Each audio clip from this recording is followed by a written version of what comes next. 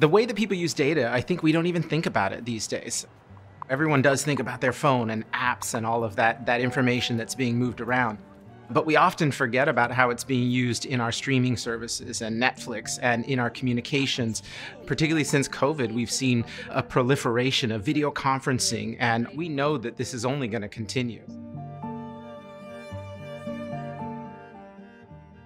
From 2020 to 2025, we're expecting that data usage to quadruple, and that's probably a conservative estimate. So what does that mean in practical terms? It's really all about the data center. The data center is, in some ways, it's a warehouse. It's a very large-scale building with a number of servers and storage. You're probably passing by them in your daily lives, and what people often don't realize is that they require a great deal of power. So as we think about this for NTT, obviously this is a very important piece of our business. We have more than 100 data centers in 20 countries around the world. We are constantly thinking about new ways to create efficiency and better utilize the energy and better serve both our clients and really the environment as we go forward. In Japan, at our Mitaka data center, we are addressing these issues and really focusing on new technologies that will increase efficiency and achieve our sustainability goals. The structure of the building was designed to curve outwardly to optimize the escape of the hot air, and all the cold air enters from the below part of the building, which they call the cold patio. So we get cold air from outside. Cold air goes to machine room and cool the machine down, and hot air go to vent. Inside the data vaults, the Mitaka data center deploys a secondary cooling system that's highly efficient, in addition to traditional conservation techniques to try and create the most efficient data center they can in Japan. Another unique aspect of the Mitaka data center is its protection against earthquakes. The data center is built on top of a base isolation system, and it allows the building to move independently from the ground should there be an earthquake. This is a model of the building.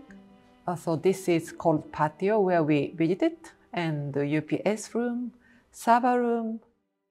When it comes to earthquake, this isolation layer reduces 80% of horizontal shake, and this vibration damper reduces 20% of vertical shake.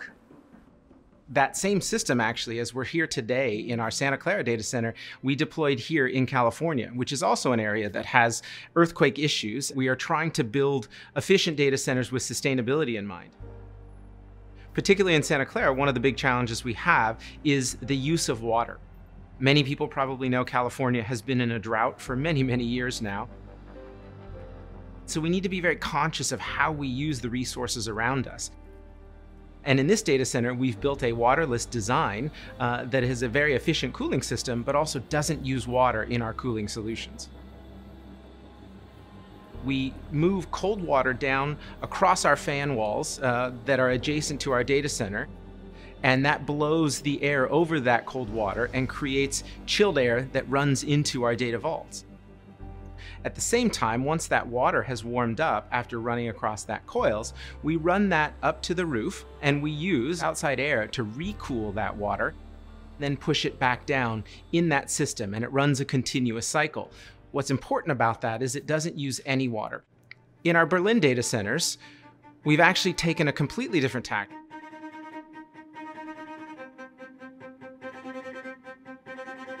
When we think about sustainability and how we deal with the heat that's created within our data centers, rather than simply exhaust that into the environment, we've found a way to capture that and reuse that to actually heat the offices that are adjacent to our data center. How does it really work?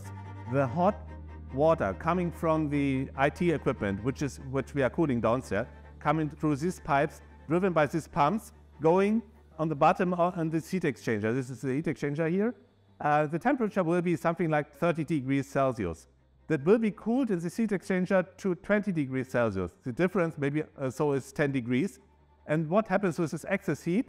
The heat goes from our data center to the district heating system for heating the storages, the offices, the companies in our neighborhood. So we will be able to deliver up to 1.5 megawatt heat from this heat exchanger, and we're going to extend it to up to 6 megawatt, so we can deliver carbon-free heat to our neighbors and be part of the solution for carbon-free energy use here in Berlin.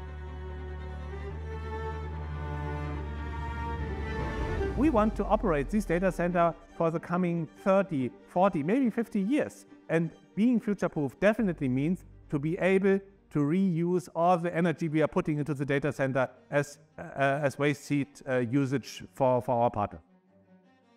The opportunity to work together with such a world-class firm is a privilege, and I think this meets very well with our ambition to be the driver of the green Energiewende, how we call it here in Berlin, the energy transition in Berlin. 5,000 homes can be easily be heated by making use of this green excess heat from a data center. But this is not science, this is not research, this is making use of what is there. Technologically, engineering-wise, we are fully capable of doing this, and I'm also confident that it's economically viable. So our future plan goes way beyond this very first exciting step. We're trying to scale it and to take it to other places. So we are already now in talks with NTT about 2 further sites where we actually want to roll out this idea in the next stage. As we look at what we're doing in Berlin and in Japan and in California, each of these are unique solutions that we're deploying today, but they are all small pieces of what is a bigger effort overall. NTT is one of the largest companies in the world, and we need to take advantage of that scale to develop new solutions and technologies on a continuous basis to address some of the environmental concerns and to really achieve some of the sustainability goals that we've set up as a company. Our R&D groups are working on some amazing technology developments that we hope to see in the near future. Things like photonic networks that consume virtually no energy, as well as putting data centers in places like space where you don't need cooling solutions. So for us here at NTT, it's about making things better today and sustainable for tomorrow.